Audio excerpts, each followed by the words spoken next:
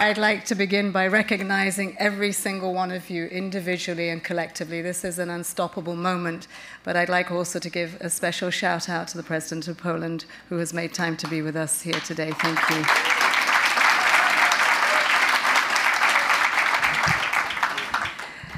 A year ago, in a conversation with Strive Masiwa, we were talking about how to make the best of an opportunity of the largest global gathering annually here in New York, and how to make sure that Africa's voice was heard, speaking to its narrative, its pathway, its aspirations. And we talk about Africa rising and the world will rise, the world will fly.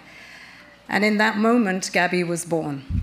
It was born to bring our voices together from different constituencies, not just our governments, because our governments are there for the day, but business, the private sector, such an important part of the heartbeat of Africa, and in particular young people, young women.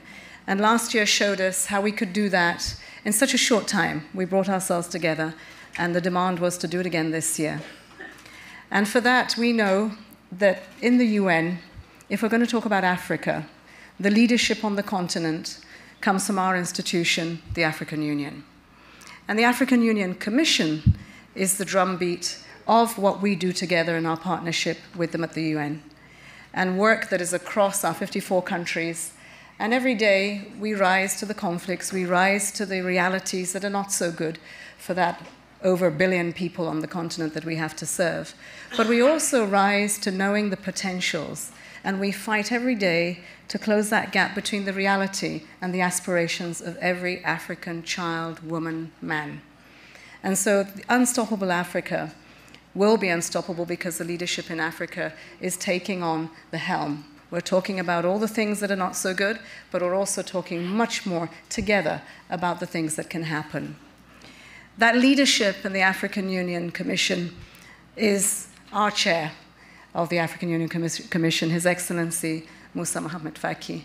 And without his leadership, his wisdom, his courage every day to get up and to try to herd 54 heads of state and government, I can tell you that's not mean feat, no mean feat at all, but to bring us together here for the second year and really speak to the continent's aspirations, the leadership, what we expect from everyone here is really my deep honor and pleasure. I hope that the next 2 days will create more connections amongst us, will give more value to the things that we don't often hear about, but we will hear about, to the partnerships that we want that must be genuine and must be there for the long haul. There are no quick fixes for anyone, and certainly not for the continent of Africa. But we've already charted that way, Agenda 2063, and I'll tell you, we have a 10-year plan which aligns itself with Agenda 2030, and this is a week that we bring the world together to say, how are we doing on the SDGs? We're not doing very well, but because of Africa, we will close that gap and we will make and deliver the promises of both Agenda 2030 and Agenda 2063. So on that note, it is my pleasure to introduce our leader from the African Union Commission, but my brother, Chairman Moussa Mahamat Faki.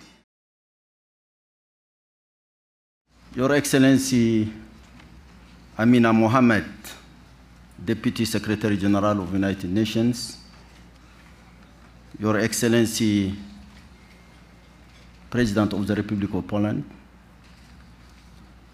ladies and gentlemen, distinguished guests. Allow me first of all to thank my dear friend and sister, Amina Mohammed, and with her for convening this important event with the African Union. I also sympathize with you and Antonio, at this busy time of the United Nations General Assembly, when you are faced with a never-ending stream of events and meetings. I wholeheartedly endorse the design of this forum, which seeks to formulate the most relevant and substantial potential proposals to accelerate the process of economic transformation in Africa. One fundamental challenge at the center of all of our development concern today is the need of reform of the global system, particularly as it relates to development financing. There is no question of the urgency for global reform and the needed mobilization of financial resources. Whether we're talking about financing peace, financing infrastructure, financing the means to resist climate change, financing the energy transition, financing the fight against poverty to employ young people and women, or financing our education and health systems, the need remains the same.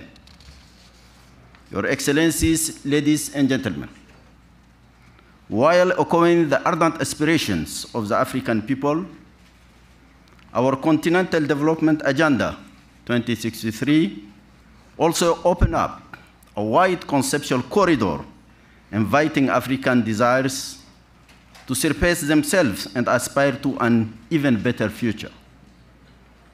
The Global Africa Business Initiative is designed to accelerate the promotion of business, trade, and investment on the continent. This objective also constitutes the real dynamic lever capable to create the expected and shared prosperity. In doing so, this forum directly and indirectly assigns a crucial role to the private sector. Although the role of the private sector is universally recognized, it is still hampered in some aspects by a series of handicaps that limit its capacity to create and innovate. The African private sector would benefit both for itself and for Africa if it were bolder in accepting and taking risks to create wealth and achieve prosperity. We need to have a little bit more of a spirit of adventure and the acceptance of the demands of such a spirit. All the conquerors of the New World would have achieved nothing if they had confined themselves to positions of certainty of certain outcomes. Today, the unlimited horizons opened up by digitization and artificial intelligence leave no room for the lazy, the hesitant, nor supporters of sterile, ossified immobility. In this respect, I would like to emphasize one point in our economic vision, that of changing the perception of our young people in general and our young entrepreneurs, in particular, with regard to redefining the image of working the land. Africa's agricultural potential is well known. The surface area of our Arab land and its hydraulic potential mean that the continent can be in a position to stop importing cereals of all kinds and to help feed a large part of the world population. To achieve this, I believe that reintroducing young people to the largely untapped potential of the African agricultural sector should be a key strategic objective. I hope that this forum and after it, our education systems and the guidance of our leaders like yourselves will succeed in bringing about a new awareness. Clearly, the vast market that is Africa is not yet producing the expected results for a number of regions, including the high level of indebtedness, of capital flight, and the persistence of illicit financial flows. It is therefore my sincere hope that this Global Africa Business Initiative Forum will become a strong and effective part of the continent's effort to defeat such challenges and open up horizons to a new era of reform on a global scale. But Africa cannot win alone, not in a world as interconnected as ours. She will certainly win more by first relying on her own strengths, but never against others, never without others. Unstoppable Africa is vital for a shared global future. Thank you for your kind attention.